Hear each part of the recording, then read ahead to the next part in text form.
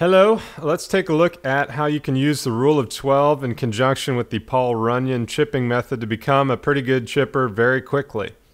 The rule of 12 probably seems super mathematic, analytical, but I assure you with a couple of minutes of practice you'll figure it out. Here's a couple of examples.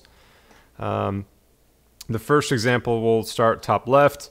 In this instance, we've decided that we want to carry the ball 2 yards onto the green. So 2 yards is our base unit, and then how many yards is it from where we want to carry it on the green to the pin? Well, that's 4. So we split that 4 into our base units. 4 divided by 2 is 2, and then we take that number of 2 and subtract it from 12. That gives us 10. 10 in the rule of 12 is a pitching wedge. So if we hit our pitching wedge 2 yards in this instance, it should roll about 4 yards and go in the cup. Second example on the bottom of the screen, we want to carry this ball 3. Okay, so 3 is our base unit. And you're picking a spot that's on the green, away from the fringe, something you can pretty routinely do without messing up. So pretty much everybody can carry a ball 3 yards pretty accurately with this chipping technique that I'll show you in a little bit. So our base unit is 3, okay? And then there are 3 yards between our carry spot and the pin.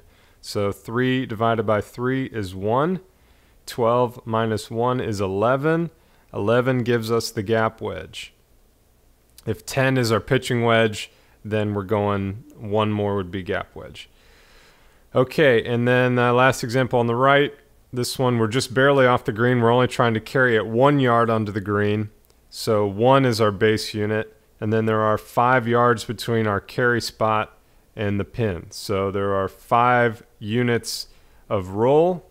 12 minus 5 is 7, and this one's a little easier to understand. 7 equals a 7 iron.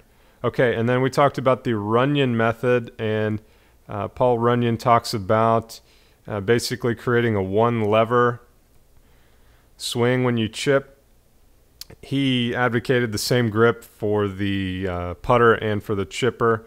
I would argue that that probably is a little outdated because the greens now are too fast to use this grip, but you can try it.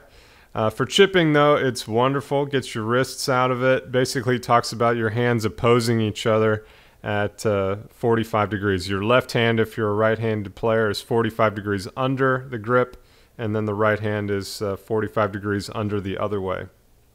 And he says they oppose each other a total of 90 degrees. Just take a look at that illustration up in the top left and play around with it. The hands are split in this grip, and basically you play the ball a little bit back in your stance, weight forward, and essentially you're just putting the ball. Here's a video of an example of using the rule of 12 and the Runyan chipping technique. See if I can get these bad boys out of here. Goodbye. Okay, so here we go. We got a shot that's come up, pretty good shot, about 3 paces onto the green. You don't want to putt this because it's real grainy fringe, so we're going to chip it. Okay, let's figure out how many units of carry. 1, 2, 3. Okay, I'm going to put down my chip. 3 is our base unit. 1, 2, 3. 1. 1, 2, 3. 2. The best part about this method too is that it looks really cool when you walk like this on the green. The competitors are like, whoa, that's awesome. How many units, Clay? 2 units of roll. What is 12 minus 2? Oh, it's our pitching wedge. Here's another look at that Runyan chipping technique. Got our hands opposing each other, total of 90 degrees. And then we're lifting the heel of the club off of the ground. Ball is back in our stance, and then we just have a 1 lever putting motion, all arms, no wrists. Trying to carry that bad boy 3 yards and roll it out 6. Perfect. Alright, here's a new one. This one I think is only 2 yards of carry, so 2 is our base unit. 2. How many 2s do we got? 1, 2, 3. Okay. 3 minus 12 is 9. So we want to hit the 9 iron. And And again, this is assuming a pretty flat green here. You got to put a little artistry into it if you have a severely uphill or downhill chip, or if you're into the grain, down grain, that kind of thing. But this is pretty flat chip. If I hit my 9-iron right by my spot, it should be pretty darn close. The best part about this thing to me is it eliminates a variable of doubt when you're chipping. It gives you an educated guess on what club to use, and then you're basically just putting to that spot. Okay, here's another one.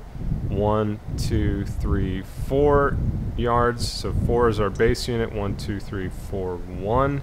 1, 2, 3, 4. So that one, you're going to get these every once in a while where it's kind of a tweener. From practicing with this, I find that it's better to take the lesser of the clubs. So we're going to say that 1 is our number here. 12 minus 1 is 11. 11 gives me the gap wedge.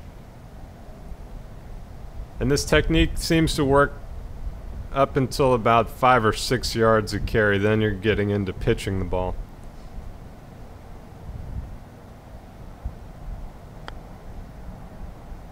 Even when you mishit him a little bit, it's such a simple technique with such little face rotation.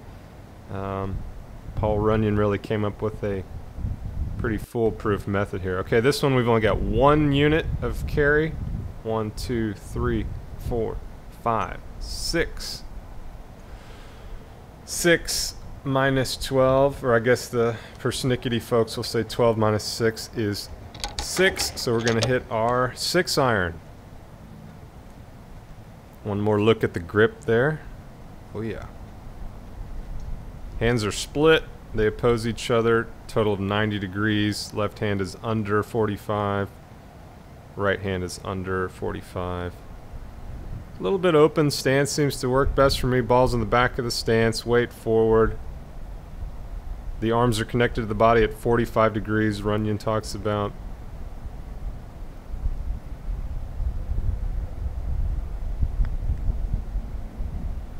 And he said that you give him this method, he'd be better than somebody putting it.